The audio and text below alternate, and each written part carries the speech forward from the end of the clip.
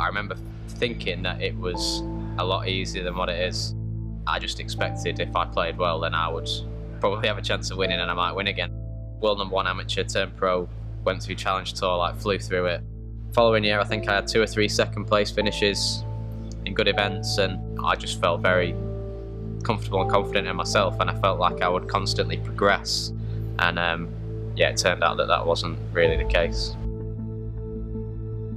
Struggling with your game and seeing people play really good golf that you just don't seem to be able to do is something that I'd never really gone through and never experienced. This game, it is so easy to sort of just start trickling off the wrong way. You just get the wrong side of things. I can literally pinpoint my game starting to go. I shot 3 under first round in the Open. Loved the place, always played well there, and I felt like this was a really big chance to do well in a major. Second day turned up, couldn't hit it. I was horrendous, and from that day was the downward slope, and I literally can picture it happening, and I can see it from that day. It all went downhill for like a year. And I was half worrying about if I would keep my card because I couldn't see myself making a cut, but I kind of had enough up where I knew I'd be comfortable, so there was something there in the back of my mind. When you get to that stage, you kind of know you need to do something about it.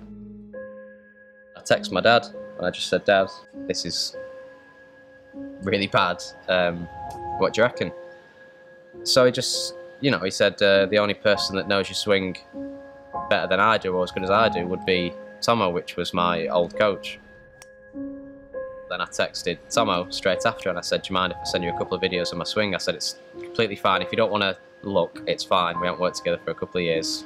Don't worry about it, but would you mind?" He was made up. He said, "Yeah, of course I will." So I sent him a couple of videos. And then there's like at Heswell where he works, there's the range. Probably 20 yards to the right is one of the holes. I think it's like the 13th. So he said, spent 2.5 hours on the range, started hitting it all right, go onto the tee. Said, "Let's just, before you go, let's just hit like a couple of shots off the tee just to get you on the course." Took a 4-iron out and I hit 6 shots in a row, 50 yards right into a pond. And at that point we kind of looked at each other and he said, "Yeah, all right, that's pretty bad."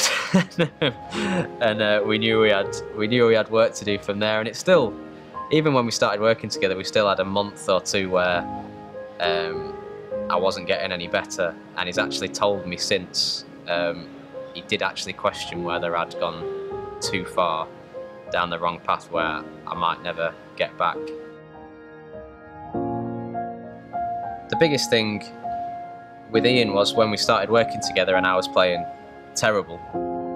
I was playing really bad and we were struggling, but we were in it together. We had a friendship, and you've got like a big loyalty there where we knew like it was me and him and we were in it together, and whatever it takes, we'll do it. By the time 2016 had finished, 2017 was starting, felt like I was so ready to win again or do well, and that was sort of the main goal of the year.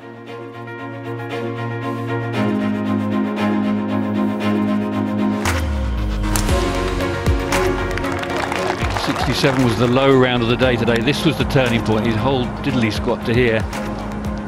The 10th. Little pitch, his 3rd shot. It always looked quite good and ended up very good. And suddenly the tides were going with him. Playing on that Sunday and down that back 9, felt so good and so confident in my game. In a sense, that was come back complete from all the work we'd done and getting back from a place where you really didn't want to be. Far by, and he knew this had to go. He knew it had to go. Just inside right. In she went. Finished birdie, par birdie. Back in 31, 67. Best round of the day. He was the deserved champion. And it was quite exhausting actually, winning for the first time in a few years. When you're playing, your adrenaline's up, so you don't think too much about it, but afterwards, enjoying it and realising what we've done. And so typical of Tommy as well, that he said he's almost more pleased for his caddy Ian Finnis than he was for himself. It gave me opportunities then. It got me into Mexico, which was then one of my biggest results of the year, which then got me into the Masters, which has always been a dream. Just catapulted the whole year, really.